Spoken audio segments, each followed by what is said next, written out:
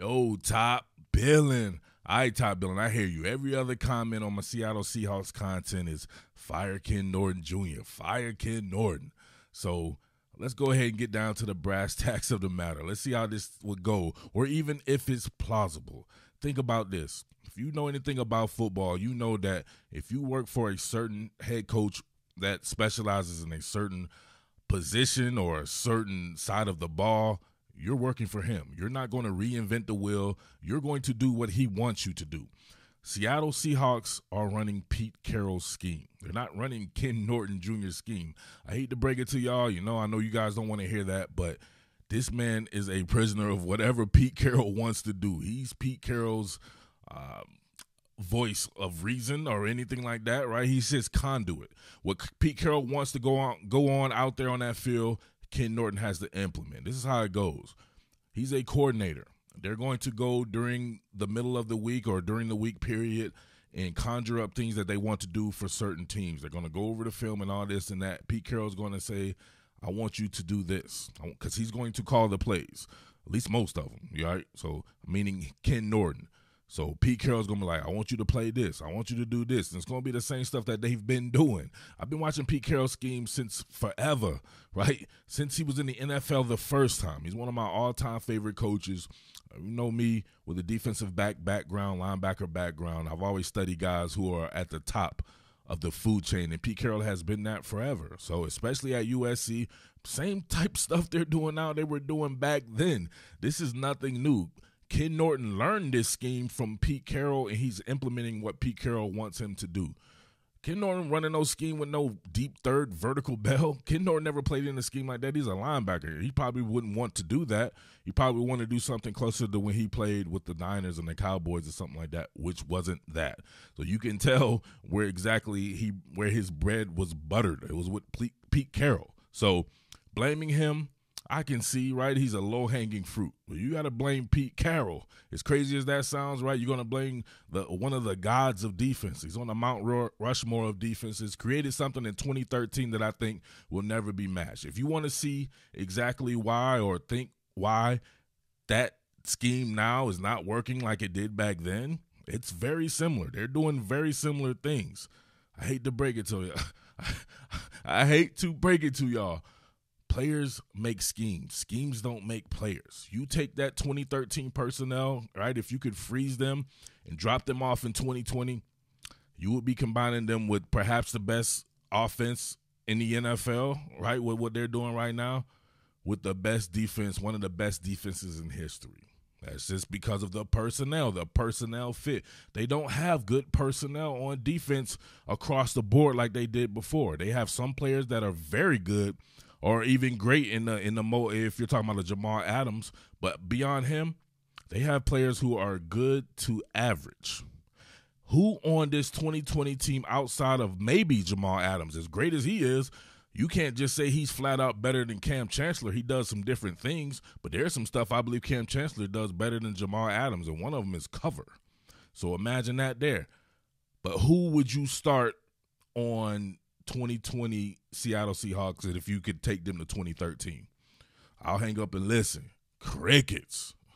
None of them dudes is out there trotting out there over no damn Brandon Mebane, Red Bryant, Cliff Averill. Both of his names would start on if he were 2020, if you could bring him to 2020.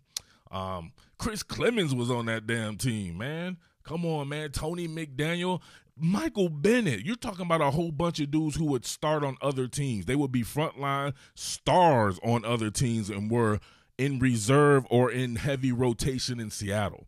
That is a special front. You do not have to fabricate pressure when you're playing with personnel like that. One hand washes the other, both wash the face. On the second level, you got the same people, Bobby Wagner and KJ Wright, only they were 7-8 years younger. So these 2020 Bobby Wagner and KJ Wright probably wouldn't start over the 2013 Bobby Wagner and KJ Wright if you're being honest about it. But they're still very good players, and to me, they kind of make the scheme go. Bruce Irvin, tough loss right there. He was in 2013, and obviously he's not the same player as he was before, even though I think he would still be a very good player on this defense if he weren't hurt. The secondary. That's what makes the entire operation to me, because it's such a risky defense, even though it's a safe defense. You're telling 3 people to cover a lot of field and one player to be so damn good that he has the entire field. That is tough. That free safety position, that post safety position is hella tough. Earl Thomas, my all-time favorite Seattle Seahawks player, especially for that particular scheme there, was perfect. Quandre Diggs looked like damn Earl Thomas last year. He's regressed to the mean. I hate to say that, right? I was pumping him up, pause, a lot. I was like, damn, they done found themselves a damn another Earl Thomas. In that half a season he converted from cornerback to free safety, that was miraculous. I was like, damn, how somebody's that damn good, they're able to do that. He's not doing that this year, right? He's not bad, but he's not spectacular like Earl Thomas was. At the strong safety position, you miss Jamal Adams all the time, but you can't even really use him like Cam Chancellor because you can't get organic pressure, so you have to use him to blitz a lot. You're leaving guys out on an island when you do that, and you can't leave those guys on an island because they're not good. I'm sorry. I mean, I can't sugarcoat it. Quentin Dunbar, I thought, was average to above average before he was injured. Now he's playing injured, and he looks horrible. He looks poor out there. That Buffalo Bills game, he was struggling. He shouldn't have been out there. I can give him a pass for his injury, but even before then, he was not that good to me. Even in Washington, he wasn't some type of superstar to me. So he would probably best served in an offense where he could probably play press man coverage and decide his own fate. Trey Flowers. Trey Flowers made a couple of plays in the Buffalo Bills game, and people went crazy. People dancing in the streets, you know what I'm saying, over him making a couple of plays. He's terrible, man. You can't be serious. He would not start over Jeremy Lane, Byron Maxwell, Coleman, right? And you damn know he wouldn't start over a Brandon Browner back then, or definitely not a Richard Sherman, right? The GOAT in that scheme. He fit that scheme to perfection. Matter of fact, I'm going to go back and show you some of the stuff that they were doing with them and how it's a little bit different, right? Even a guy like Thurl Simon, Trey Flowers is way down the line. When Shaq Griffin is healthy, to me, he is as good as, I don't know, he's not Browner or Sherman good. He below Maxwell to me, too. It's Byron Maxwell. He can't be that damn old. Somebody call Byron Maxwell up and tell him he needs some help. Like, come on, man. This is crazy to me. Like, that scheme is hampered by its personnel. And to me, is what I told you before. You got to find ways to score even more. You got to be a better version of yourself on offense, because the defense is not going to be able to help you out like that. You just need a few stops. You just can't rely on Chef Russell to dice everyone up and be perfect every game. He's going to have some off games. You just got to be a better version of yourself on offense, or you got to go out and find some players or whatever like that. But, man, let's take a little bit of a look at some of the stuff that they used to do here. What more can I say? Top Billin. Wait. I buried the lead, right? So not only are people saying fire Ken Norton, they're saying hire Dan Quinn. Dan Quinn. So keep in mind, right, I live in Atlanta. People in Atlanta, right? If people in Atlanta saw Dan Quinn on the ground on fire, right, they wouldn't. No, wait, hold on. Why? I'm not going to say that, right? Let's be honest here, though. If somebody pointed out, was like, hey, that's Dan Quinn on the ground on fire right there, I'll be honest with you. Somebody's going to let his ass rotisserie for a good 8-9 seconds before they try to help him here. And that's the guy you think is the savior of your defense. His defenses in Atlanta were just like the defenses, just like Seattle's defense is now. In fact, it's like the same exact defense with similar type personnel across the board. So I don't see how he's an upgrade, but hey, it's always good to reach back when somebody was good, but that shit don't always work out. Some of you dudes be trying to go back to your ex-girlfriends, and that shit don't work out. You be back miserable and stuff, having to write them Dear Jane letters and Dear John letters and stuff. So also, your man Kyle Lewis. What I tell you about Kyle Lewis, Rookie of the Year, over Luis Robert. I know you guys don't, want to hear about any baseball like that, but that man was absolutely raking in his defensive prowess, along with Luis Robert. It'd be good to see those two go head-to-head for years to come, but that's some good shit right there. So let's go ahead and get into it. All right, so check this out right here. This is definitely a point of contention for people. On this 3x1 set here, you got pretty much the cheese going on right here. They just want to isolate and hit this deep third zone here. Isaiah McKenzie, iMac, working an over route, and let's be real here. They're playing with a ton of cushion, but this is still working deep thirds, a deep vertical right here. Not even deep, right, because they're in the damn near in the red area. So keep in mind here, you got Quentin Dunbar having to cover this section of the field. Same thing with Trey Flowers here. So Trey Flowers, to me, you got to put this on him. He's worried about a quick route right here. He kind of drives on that when Jamal Adams is right here to deal with that. Same thing with KJ Wright and them right here. You have to be able to trust and believe, or you have to understand the scheme enough to know that you still need to get vertical here, especially in this portion of the field. Now, hate to do it to him, man. I love me some Quandre Diggs, but his inability to impact plays like he did last year from a post safety, it's a tough position. This might be the toughest position in all of defense. That's why a lot of defenses don't run it. One guy to cover this much of the field, right? Out to here, sideline to sideline, you got to be able to get there and help, or you're leaving these guys pretty much on the island, and you can call it cover zero, even if this is designed to keep passes in front of them. So you're working deep vertically right here because you don't want to give up the big play. But what do? Right? You got to work back here. This is coming back here, but look what he does. All right. You see it right there. Everybody's working zone. Jamal Adams is on them right here, right? It's probably John Brown, I would have to imagine. John Brown right there. Two people on one, and it's not Jamal Adams' fault. He's not working vertically here. He needs to work vertical. This is on him. But look, Quandre Diggs, he's got to be able to work from this pedal here. Work from this pedal, quickly turn, stick that foot in the ground, and he's got to be able to get there. Man, it's tough. Super tough, and you got a guy like Josh Allen putting it on the money, you can't get there. You're no help. But the guy who's really is no help is this guy right here who's supposed to be there. So, and you can look at this right here. They already knew it was touchdown right away because he sat down on this route. So they called it before. All he had to do was get it there, and it's exactly what he did. So, yeah, that's annoying for sure. All right, I want you to look at this right here, Oos. Like, this is first down. You're 12:46 remaining in the first quarter. Why are they playing this soft in coverage?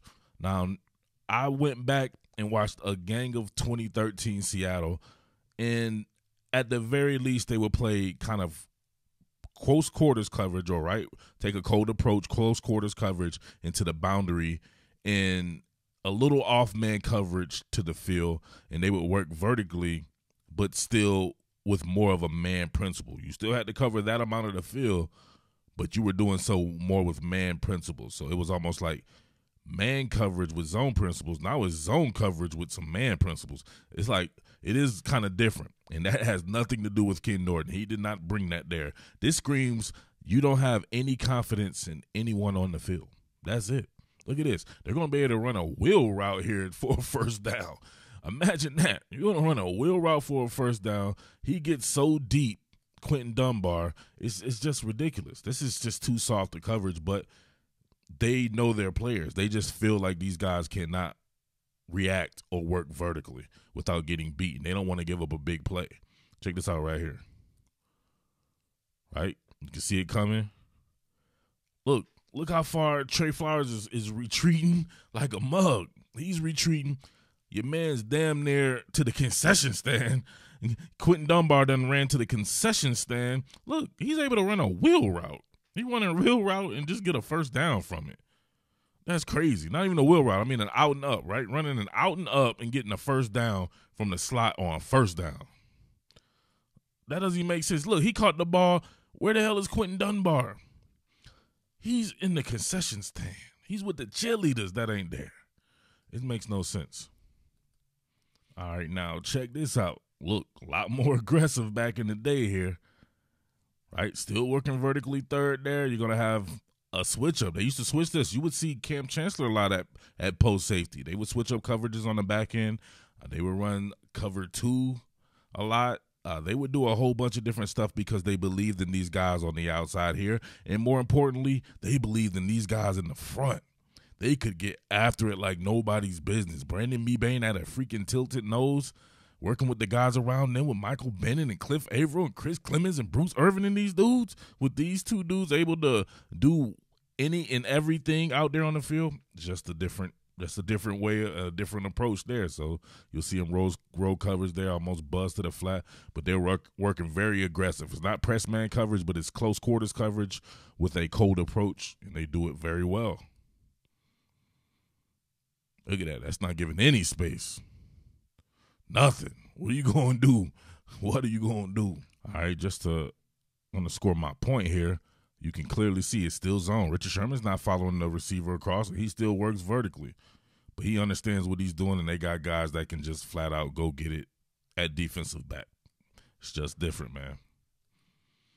All right, check this out. This is what you want right here. Somebody who's going to challenge the receivers. Look, it's the similar, right, in the red area, just like that one before where they backed up like 100 yards. But look how much more aggressive they are here. You got Richard Sherman doing his 1-2 thing here, using the sideline as an extra defender. No space given and no shits given either. These guys were savages, man. Straight up savages. Like, it's just a different day to me. I don't find too many people outside of Jamal Adams to be savages up on that team, right? Like, I ain't joking. Like, I got to give, obviously, everybody outside of Jamal Adams, and not meaning Wagner and Wright, guys who are savages and still savages, of course. But this dude right here, man. Is Trey Flowers out here doing anything like this? This dude set the tone to me, man. Look at this. Look at Deion Branch, man. Who does this, right? You see Trey Flowers and Quentin Dunbar doing something like this, or Shaquille Griffin. Get out my way. Look at that. Get out my way. Look at Deion Branch. He was like, yes, sir. I like Deion Branch, man. Y'all remember Deion Branch wasn't hard right there. Y'all remember when he was on the radio station back in the day? I think it was him, Hushmanzada, and Nate Burleson, I want to say, and they was talking that trash when they were in Seattle. Why he ain't hard right there? Because Seattle was savages, man. So got to find them savages eventually. But right now, you're going to have to do the best that you can do, and that's going to it's going to be scoring more points, not turning the ball over, stop taking as many risks. I know everybody wants to see the crazy offense and stuff. Going to have to take less risks, no doubt about that. But you're going to have to work from turnovers on defense and just try to get some stops. Carlos Dunlap is a savage, that's for sure. So I might have to do something on Carlos Dunlap. But he was definitely a savage, and he fits in on the new mode. But it is what it is right there. I know some of you guys are not quite savages in your lives, and you're like, he hit Russell. Who cares? Go get these dudes, man, if they can help your team win a Super Bowl, and don't be worrying about stupid stuff like that. That's just my opinion right there.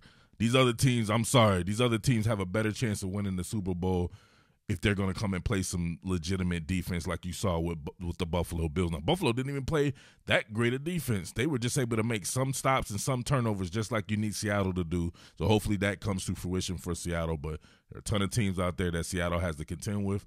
Better have all hands on decks, all right? That being said, your boy Murph Underground King. Peace. What more can I say? Top Billin.